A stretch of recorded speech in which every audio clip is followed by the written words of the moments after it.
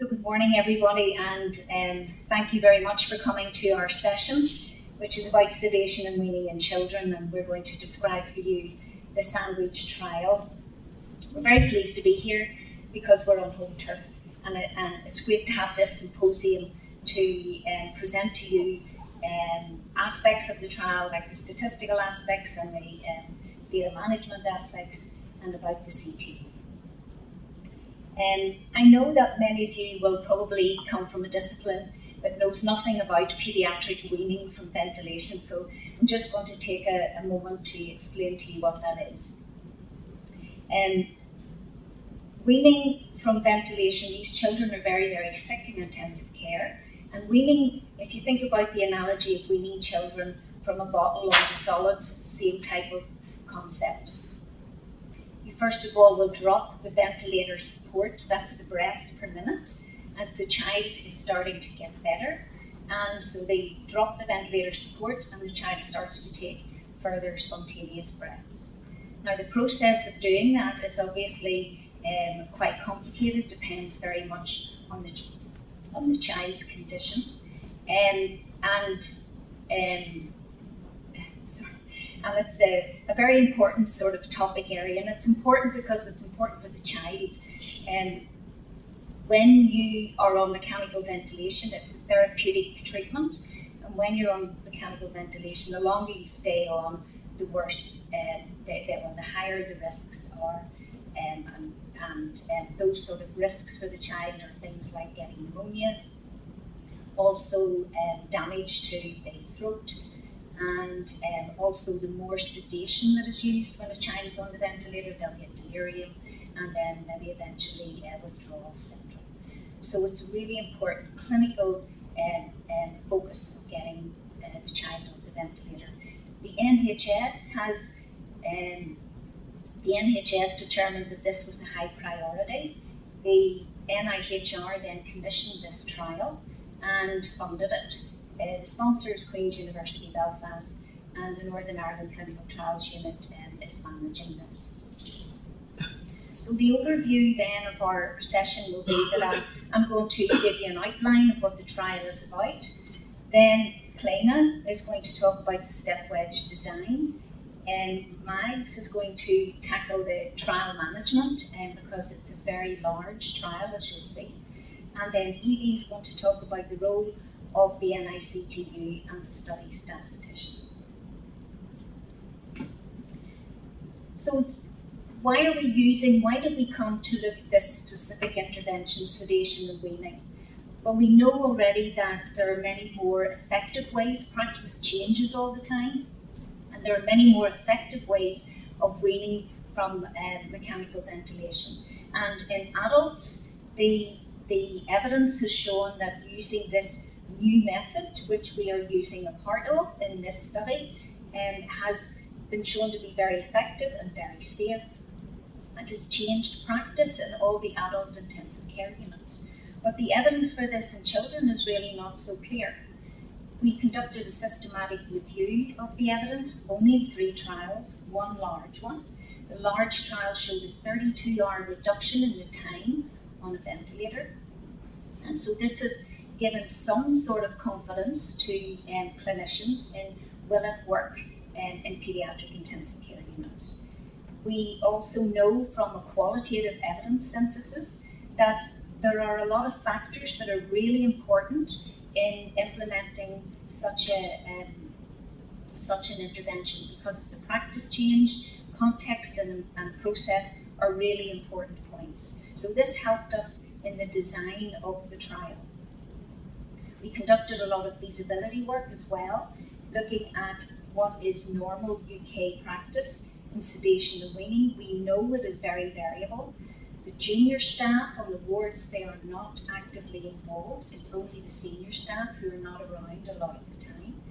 And the PICU staff, they want a more standardised approach, and they actually voted this as their first priority topic.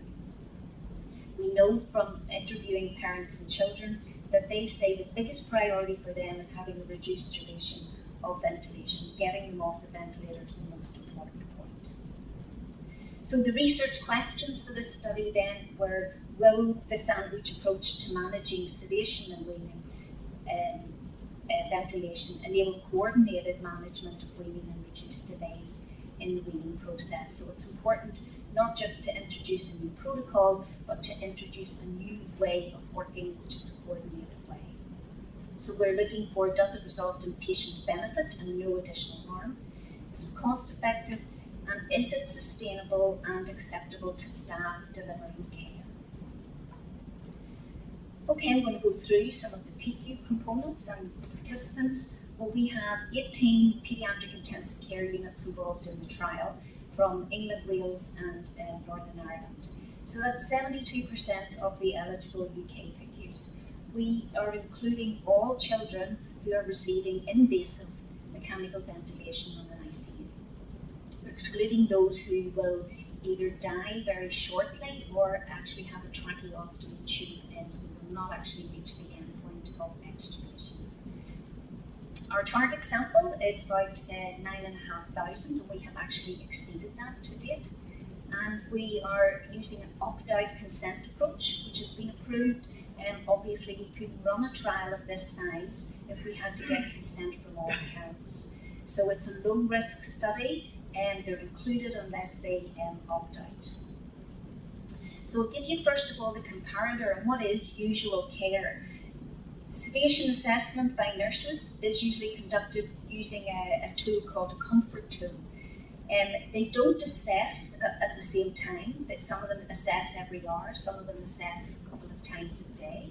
There's no discussion of these scores with doctors, so there's no collaboration between the doctors and nurses about the sedation. Nurses tend then to use liberal sedation, and of course if you give too much, then that will delay weaning because they're too sleepy. Ventilation weaning is led mainly by the consultants in the intensive care units, and there is little or no involvement of the junior staff, which I think is quite weird, given that most of the junior staff are right at the bedside. So the weaning method involves this gradual reduction of the ventilator support right down to a particularly low level before extubation, before taking the tube out. The intervention differs then in the way that we propose to do this. So we are having 4 key components to this intervention. And the first one is that the nurses must assess comfort a minimum of 6 hours, every 6 hours in the day. The second component is the multidisciplinary ward round. We want doctors and nurses to be together on the ward round, where it is discussed what the sedation management will be, what drugs they should give, and also what the plan is for getting the child off the ventilator. And this is communicated then to the bedside nurse, the junior nurse. And generally the bedside nurse, what they will do every day is a check of 5 simple criteria. We have it on a checklist. 5 simple criteria, and if they reach green, the child meets each of these. They then have to approach a more senior member of staff who is competent to do this, and they'll ask them to do a spontaneous breathing trial. And what a spontaneous breathing trial is that the criteria will ask them, when you reach this point of ventilation, to go and talk to someone, and then when you do a spontaneous breathing trial, instead of weaning down, down, down, you will go immediately to a lower level for a few hours to see if the child can breathe on that level. And if they can, then you could extubate them, you could take the tube out. And so that's the idea of getting them off the ventilator a lot earlier. The outcomes that we're measuring are broken up here into 4 categories. There are intervention-specific outcomes, with our primary outcome being the duration of mechanical ventilation. And then we're looking at things like how successful the extubation was, the removal of the tube, or whether they self-extubate, and some other clinical outcomes.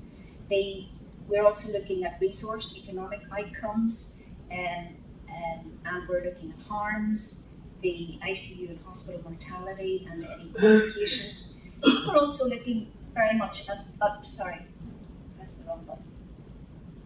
And we're also looking very much at the process factors because this is a clinical study. It's a change in practice, so we want to look at factors that are related to undertaking the training and delivering the new approach and whether they adhere to that. So the design then is a cluster randomized stepped wedge design. And in this we have 17 sites. One of the sites has 2 paediatric intensive care units. Each line here represents a cluster or a site, and they are randomized every single month. We started 3 months before to give the clinical staff time to set up their rotas.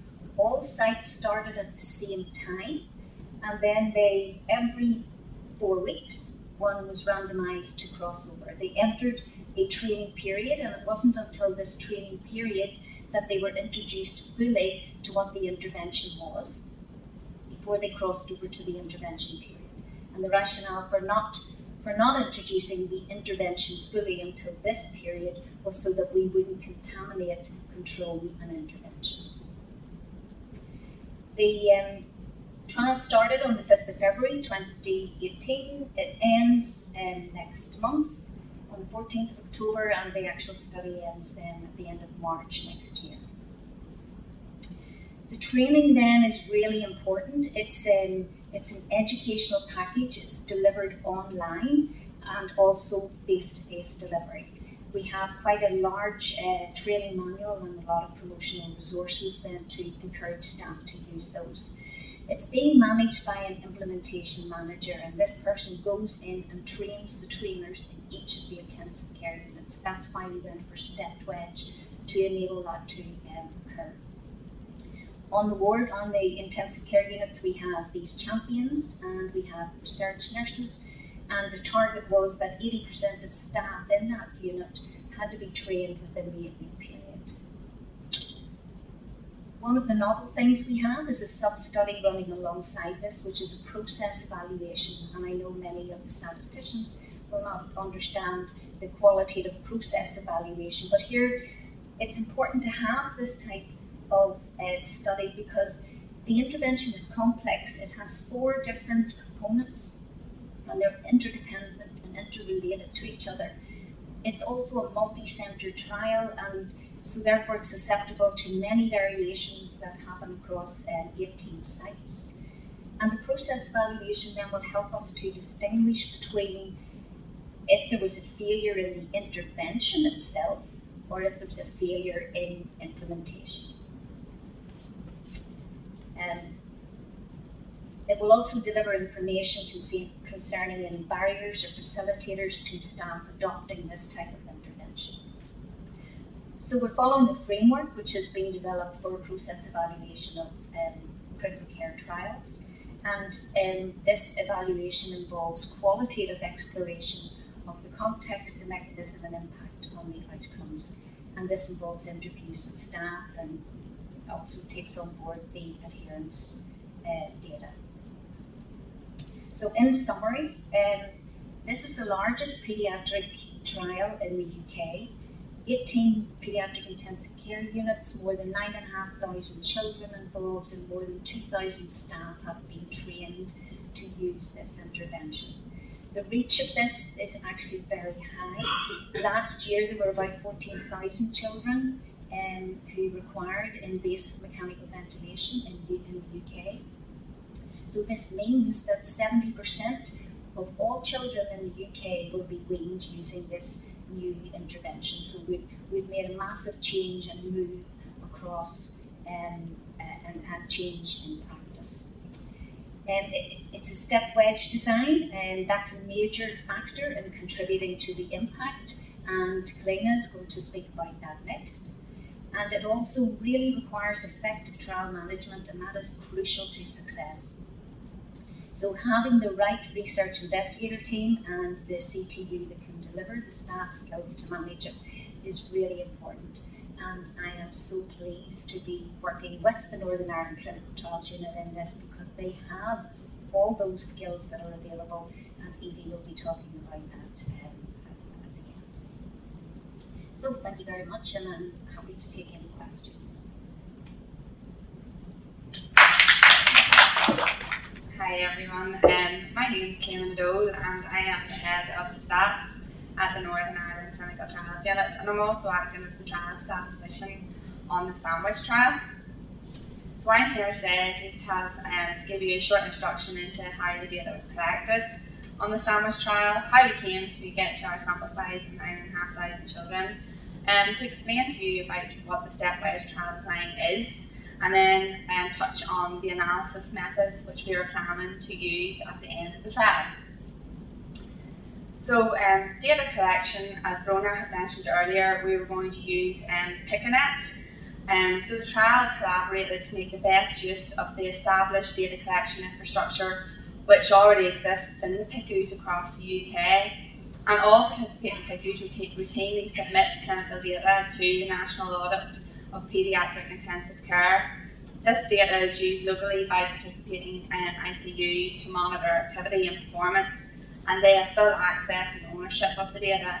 And PicNet were able to organise a little download function for us, which just had specifically the sandwich data on it, which all sites could use to download the data, or their own data. And the data we were collecting through PicNet was baseline data such as gender, age, previous ICU admissions, and the paediatric critical care minimum data set, which was used to assign unit costs for the health economists, and also PICU depth and length of stay.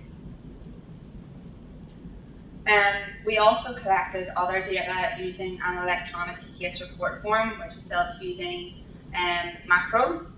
So our other outcome measures, our primary outcome of duration of mechanical ventilation, and several of the secondary outcomes, as well as our compliance with sedation and ventilation parameters, were all collected using the electronic CRF, and this was entered onto the CRF by delegated personnel at sites.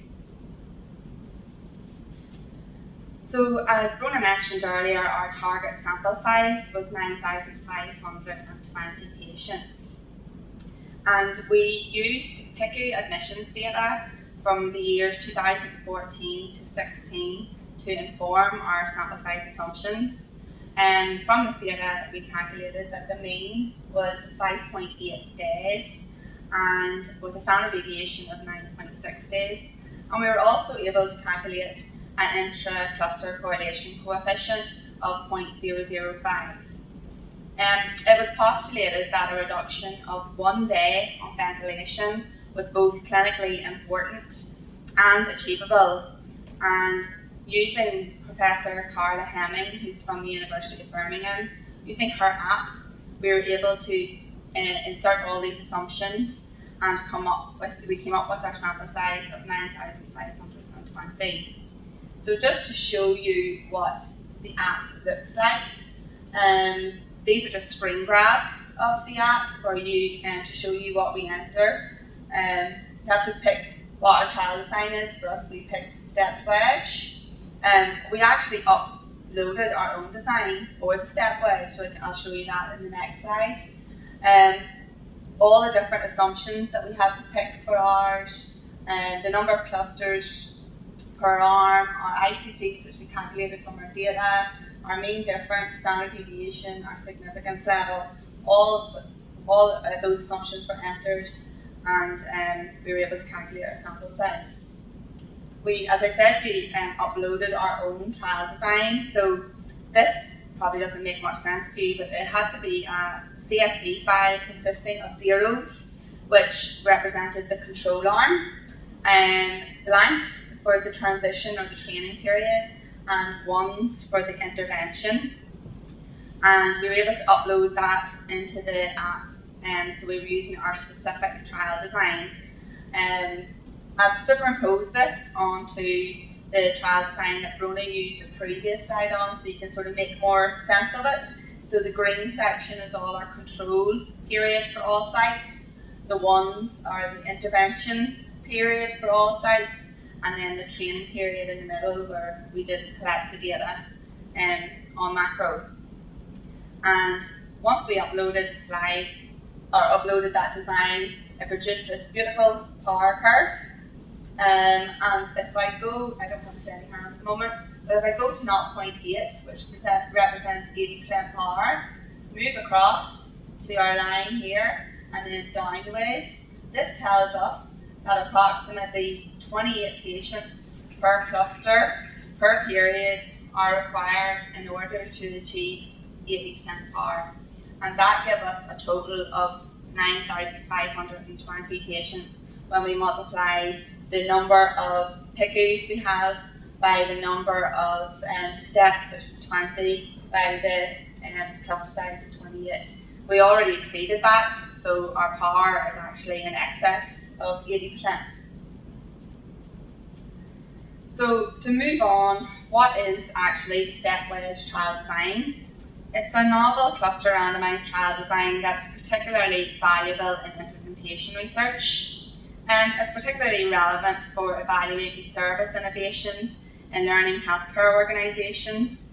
And the step wedge cluster randomised trial involves randomisation of clusters such as primary care units, wards, hospitals to different sequences that dictate the order in which each cluster will switch to the intervention condition. And to represent this grammatically, you can see here, this is just a normal cluster randomised control trial where each cluster will either get the intervention or the control. This shows the step wedge design where you're showing each cluster moves to the intervention period along a step at different time points throughout the trial. And then this design is what the sandwich trial was based on, where we had a pause for training, which was actually 8 weeks for sandwich before the sites moved to the intervention.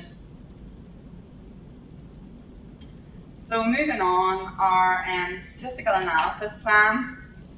So over the course of the trial, new methodologies are being published, which maybe we didn't think of originally when we were putting in our grant application for sandwich. And we also are planning analysis that might actually be, we use data in the CTU. It might be able to cope with the models, so SAS maybe is more appropriate. So these are the sort of things you have to take into consideration. It's complicated due to the diversity of the types of step wedge cluster randomised trial designs. There are methodological features, which I'm going to touch on, and methodology may not even exist at the start of the trial, but over the course of the trial may be published that we could use. And then the computational issues I've mentioned are to do with the models that we'll be using that data mightn't be able to cope with, but SAS may.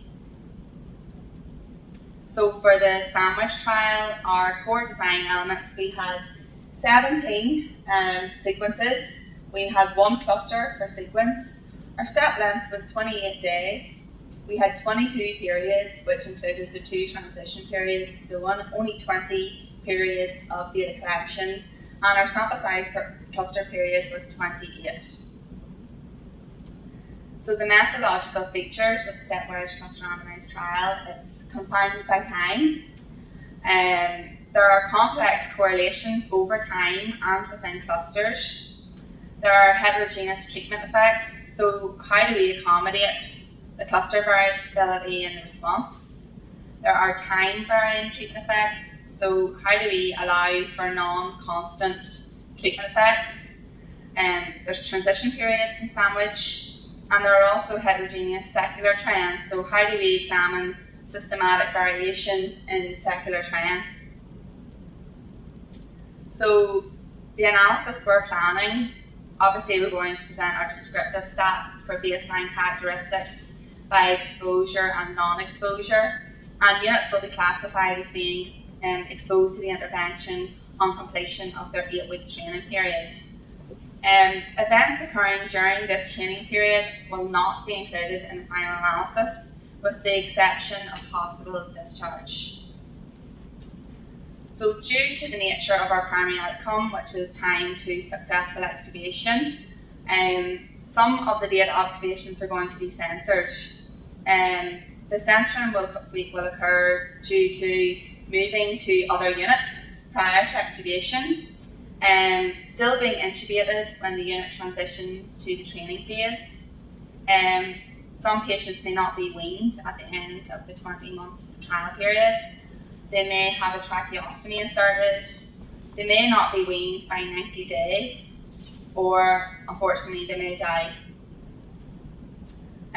The analysis we're planning, due to the censoring, we're anticipating fitting a Cox proportional hazards model, perhaps with some treatment by covariate interaction to incorporate any non-proportionality. We're going to allow for clustering using a frailty term for each unit, which is similar to a random effect in a mixed effects model. And we're going to always adjust for calendar time since the intervention is sequentially ruled out. Currently, there's no consensus over the best way to analyse step-edge cluster randomised trials, so we're doing our best with what is currently out there in the public domain. And some other methods may come up that are more appropriate over time, and we may look back at sandwich and analyse again in the future when those techniques come out. Readmitted or transfer patients will be treated as independent events in our analysis, and our primary estimate of treatment effect will be a cluster and time adjusted hazard ratio along with 95% confidence intervals. Other outcomes will be analysed using generalised linear mixed models. We'll report the risk differences for binary outcomes and the mean differences for continuous outcomes, and we will always adjust for cluster and time effects. So that's me. Just a short introduction into the analysis for sandwich trial, and happy to answer any questions.